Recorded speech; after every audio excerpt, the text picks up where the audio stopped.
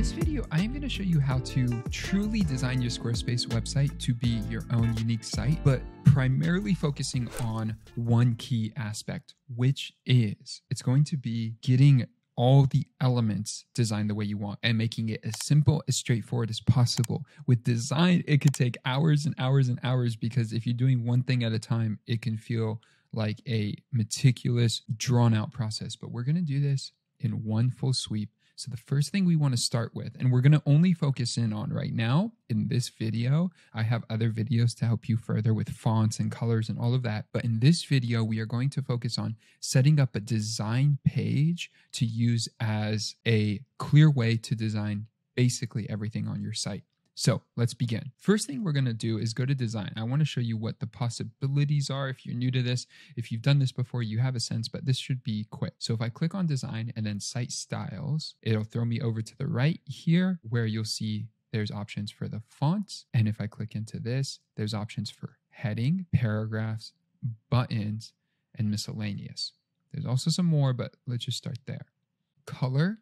There are 1, 2, 3, 4, 5, 6, 7, 8, 9, 10 background colors. You'll see here it says bright 2, bright 2.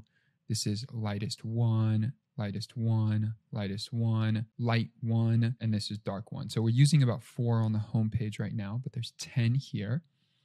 And then after that, animations, spacing. Let's take a look at spacing, which is page max and site margin.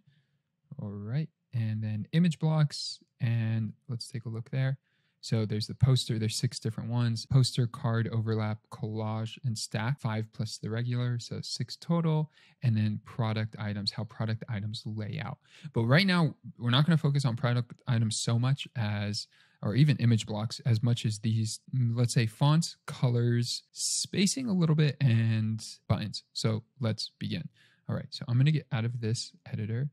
And I'm going to go to the site and I'm going to create a new page. First thing I'm going to do is go to page, and I'm going to go not linked. I'm going to click the plus sign, and I am going to click a blank page. I'm just going to start with a blank page. So here we're going to call it design page. Anytime I'm doing something that I know, if it's a live site or anything, there's 2 precautions I take. I turn off enabled page if I don't want it to ever show up in the real world. And then also, if I'm not so caught up on that, I will just do the hide from search results, so it's not getting pulled by Google in any way. Both of those are 2 levels of protection.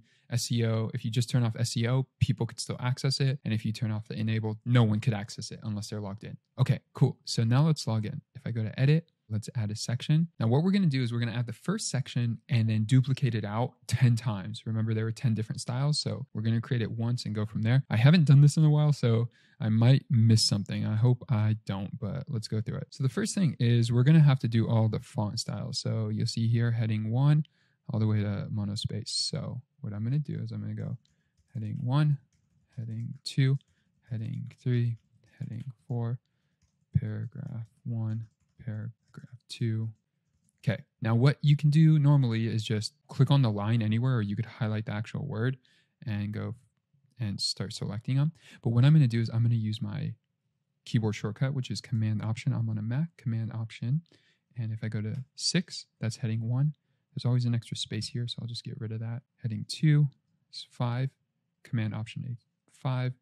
There's 3, heading 4, paragraph 1, paragraph 2.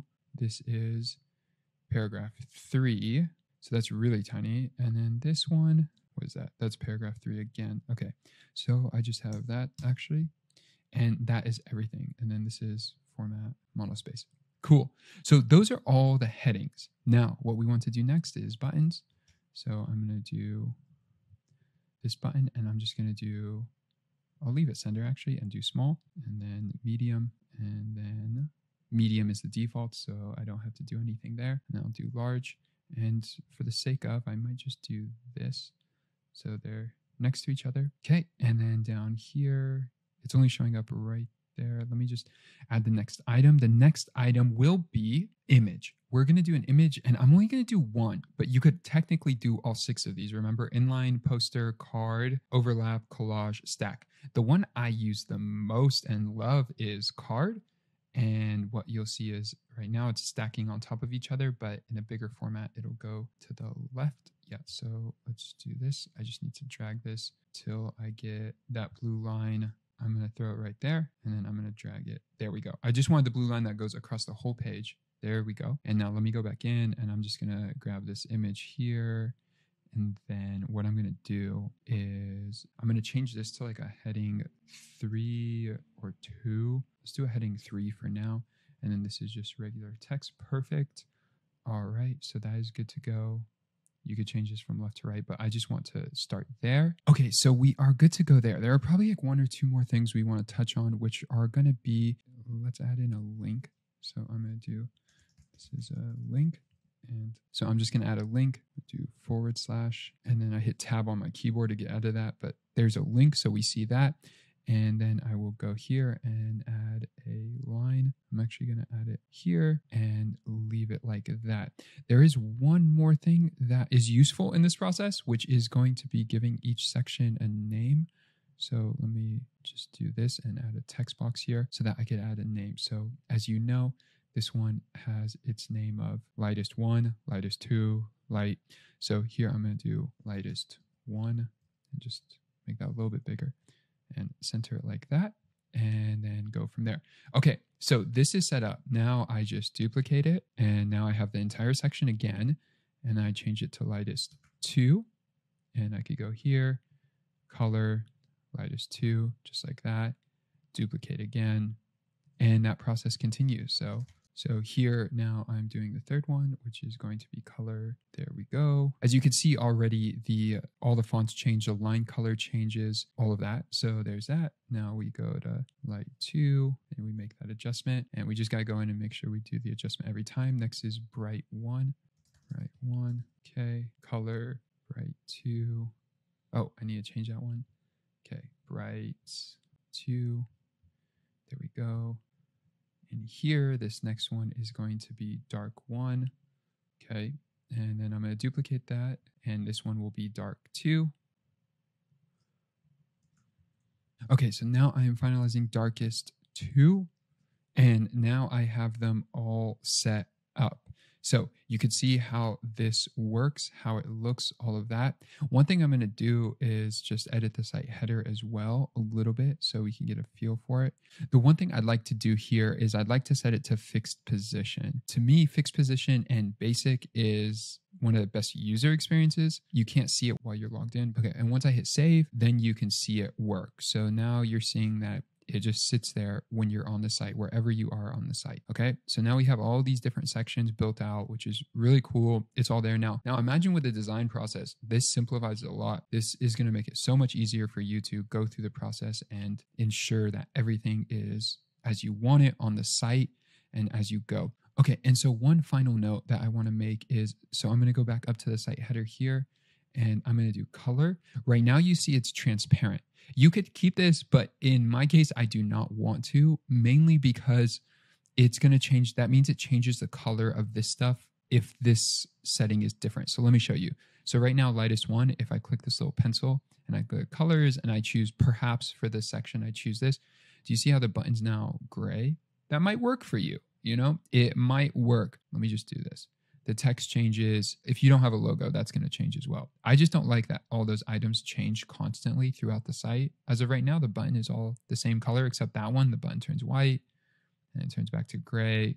Yeah, there's just a lot of things there that I'm not too in love with. So I am just going to set this site header here and do colors and then go like that and turn off transparent. And I'm just going to leave it on lightest 1. You could change it. You could choose which one you want, but I'm going to leave it on lightest 1. And that basically means once you design it with lightest 1, that's what it's going to look like throughout your site. So you don't have to redo it every single time. All right. So that is how you set up a design page. And I'm going to go in another video through the process of how you actually like change everything.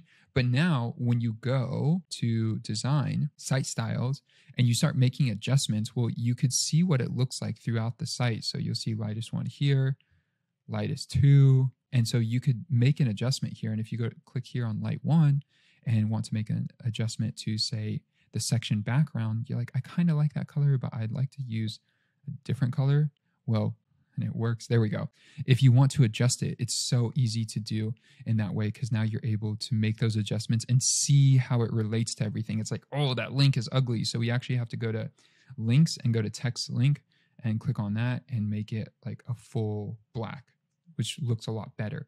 And then go through those adjustments. So you could do that for all the colors and not just the colors, but the fonts. The fonts are standard whether you have this page or not. Spacing, it just shows you how it looks across the board, and then for buttons as well. And so just like that, it gives you full control on how to design your site.